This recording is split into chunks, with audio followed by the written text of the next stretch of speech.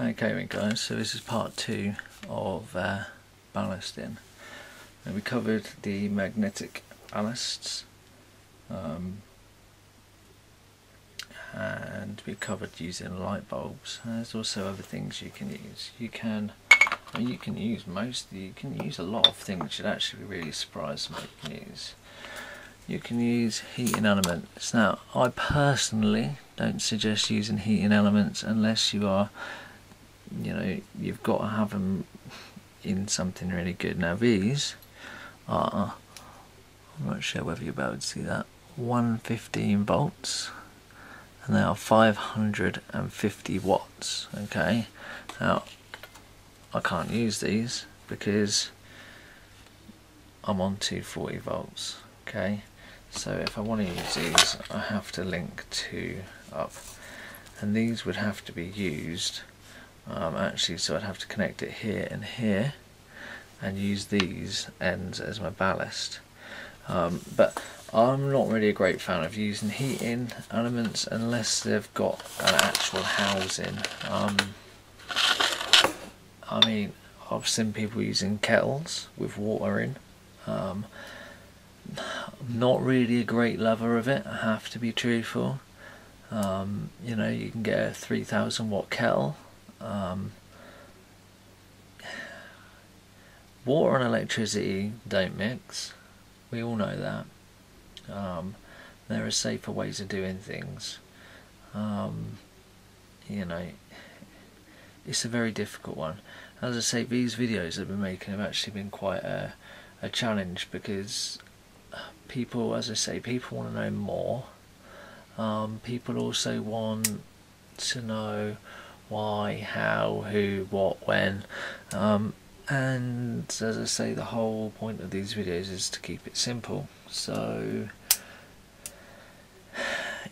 it's difficult.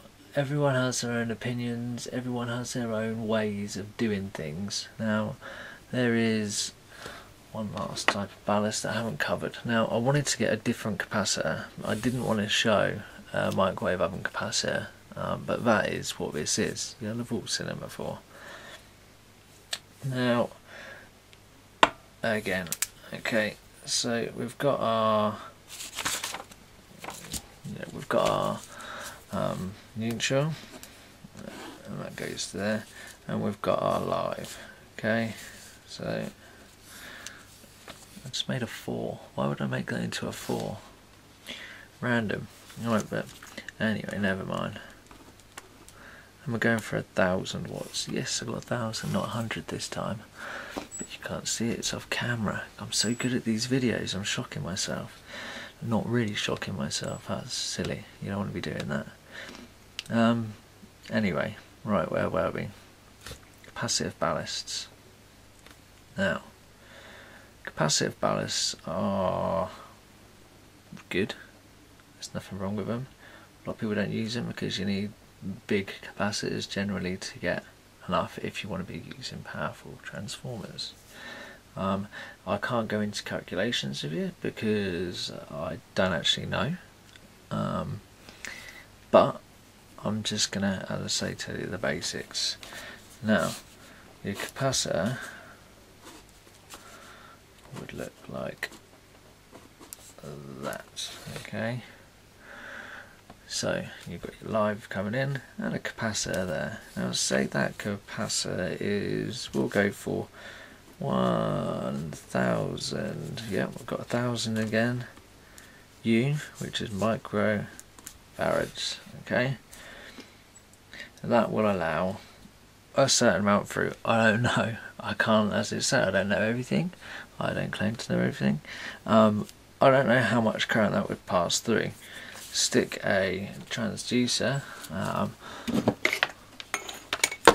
one of these around it with the correct ammeter, current meter, whatever you want to call it, around here, around this wire, and you can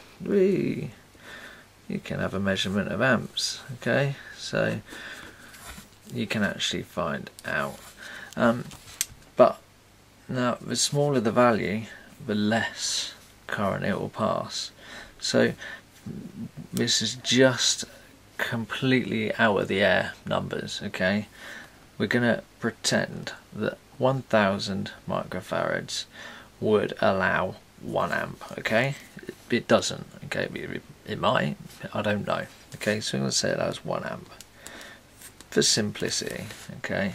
Now you get a 2000 microfarads capacitor, it would be 2 amps, okay? And obviously you can make series and parallel strings of capacitors to get the right amount of capacitance to put in here. The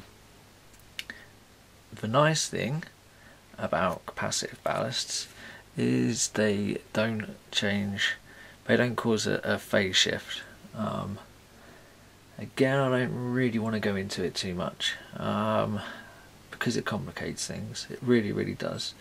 With light bulbs, okay, resistive ballasts, they also do not cause a phase shift, okay.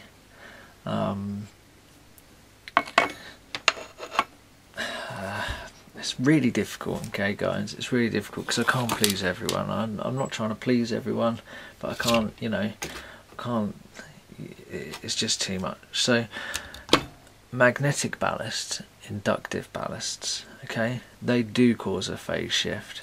In fact, on this one it says how much of a phase shift it causes. Well, it does. Well, I say phase shift, this is why it's so difficult. You've got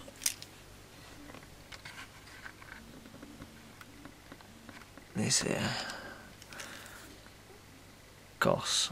Oh, I can't remember what that sign is there.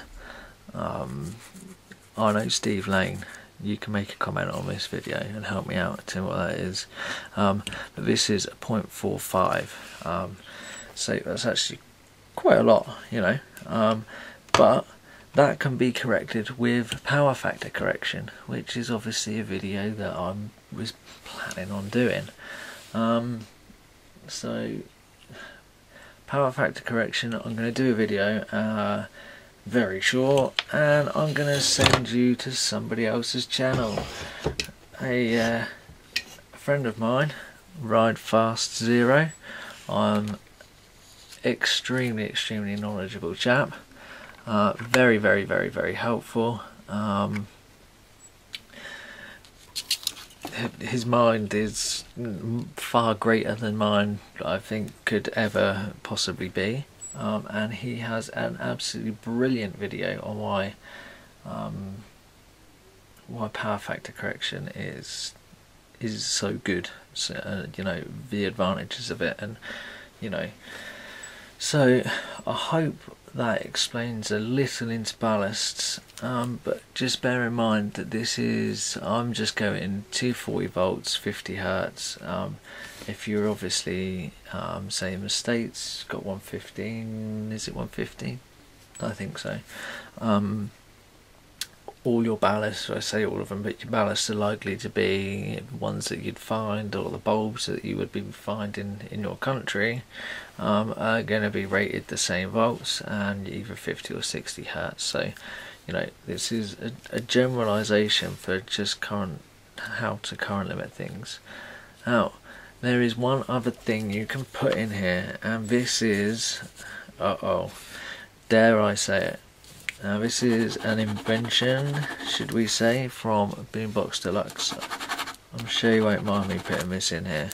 Right, now what he has is he has a wire coming up here, a wire coming up here, and you'll have to excuse my drawings. He has a plug socket, and this plug socket isn't wired like a normal plug socket. Okay, it has a live coming in here and a live coming out, and you're thinking, why on earth would anyone do that? You can plug a 3000 watt kettle in here, and you can have a 3000 watt ballast. Awesome. Okay, you can plug a, I don't know, 1000 watt kettle, toaster in there, and you've got a 1000 watt ballast. You could plug a 50 watt lamp, you know, in there, and you've got a 50 watt ballast. It's a cool way of doing it. It's not that great a setup for something like with my big transformers and obviously my ballast control unit. So I hope this helped, guys. Thanks for watching. As I say, do comment.